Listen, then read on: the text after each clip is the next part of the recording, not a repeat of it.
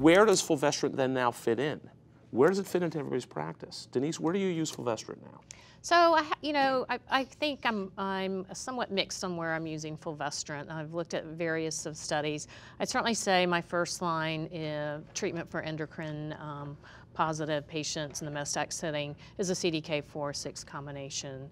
And then I have moved fulvestrant into that setting for most of my patients, although I have to say we participated in the Trinity 1 trial that looked at adding ribociclib after CDK4/6 inhibitor, either immediately if they've progressed or they could have had an interval chemotherapy, and added everolimus to that combination with exemestane. And so I think, I'm looking to see, from my experience on that trial, because it wasn't blinded, we're in the data assessing phase, patients did very well with adding everolimus, adding the CDK4/6 ribociclib with exemestane. So I think that it's a time that we're really re-exploring what to do because of paradigm shift. So now where we've had a lot of data from Bolero 2, that was not in a CDK naive population. So now how do we go back and look at everolimus in that patient setting? I think, it's a time that I think we're kind of searching through using the clinical trials really to keep these patients moving forward so we can really understand what's the next best sequencing if there is going to be one. Any other comments, Carlos? Yeah, I think that the Falcon study, which showed fulvestrant being superior to an AI, for me tells me is that the way we should probably consider treating an ER-positive tumor first is not with an estrogen deprivation, but with something that eliminates ER, physically or functionally. Think about, because there's also ER in the ligand-independent ER function. So to me, what those data do is that stimulates me to, let's find a better SERD, a better downregulator. And there are some oral SERD trials going on now. They're going on, And I agree with Carlos. I think in my mind, and again, this is very dynamic at this time because it's a time of paradigm shift, but in my mind, fulvestrant is the best anti-estrogen we have these days.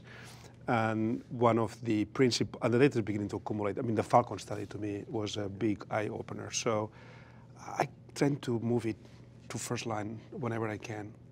So most people would think about fulvestrant and a CDK. Is that what we're saying as first-line therapy? Well, kind of what I'm hearing? Several of us have been saying that probably the better partner for a targeted therapy has been fulvestrant.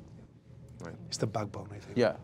So then you progress, say, on that. And so now what's the role of everolimus? I mean, that brings us back to everolimus. I guess it's called the old one, even though it was only in 2012. I mean, it's not that old. Yeah, so let's remember one thing about everolimus. The Bolero 2 study that we presented, the hazard ratio was 0.46. It's pretty good. It was pretty good. Now, I think everolimus had the issue and has the issue that it takes expertise in how to use it, because mucositis can be a rate-limiting toxicity, and it requires people to be very careful. So I think that if you see physicians that are used to use everolimus, they do a great job. They don't get in trouble. It's all about making sure that you check mucositis early on. So these are patients that you don't call to clinic 6 weeks later. It's too late. You need to monitor them earlier.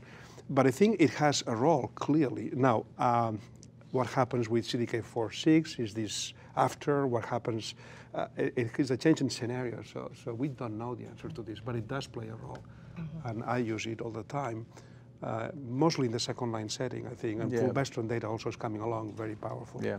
Yeah, so I use it quite a bit. I thought the precog study at San Antonio was very helpful, showing this improvement in PFS when you layer everolimus on top of fulvestrant.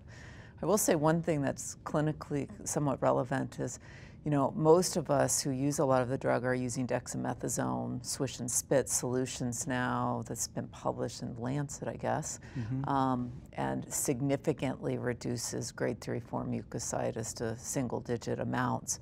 But my observation since I've started using that is that I'm seeing more rash and the other side effects because the mucositis usually appeared early. And I would see these patients at 2 to 3 weeks just to see how they're doing. But now with the swish and spit, I'm not seeing the mucositis. And so I've actually pushed the time that I see them back to about a month. They're usually coming in for their bone health agent anyway. But I'm convinced that I'm seeing more rash because before we would see the mucositis early, then we would dose reduce. And now we're preventing the mucositis and the patients are staying on a higher dose. So you just have to be aware. That's one thing that kind of fell off my radar screen was the rash. And now I perceive, this is a single investigator study, is that we're seeing more of the rash because we're not dose reducing early because of the mucositis. Well, and I've always been a fan for dose reduction. I mean, I got to tell you, I mean, you're Bolero too, you know it.